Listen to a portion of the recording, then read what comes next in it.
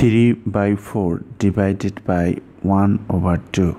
So at first step I will just translate this thing. So 3 over 4 divided means this sign, then we have half.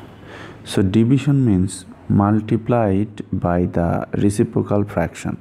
So the reciprocal fraction of 1 over 2 equal to 2 over 1.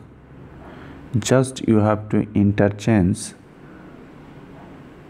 between numerator and denominator, right?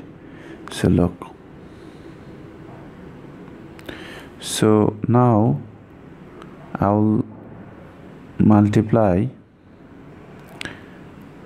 by 2 by 1. Just you have to take opposite of it, reciprocal fraction, right?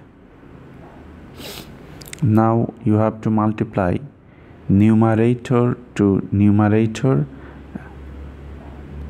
then you have to multiply denominator to denominator. So 4 times 1. So basically you are getting here this 3 times 2, 6 divided by 4.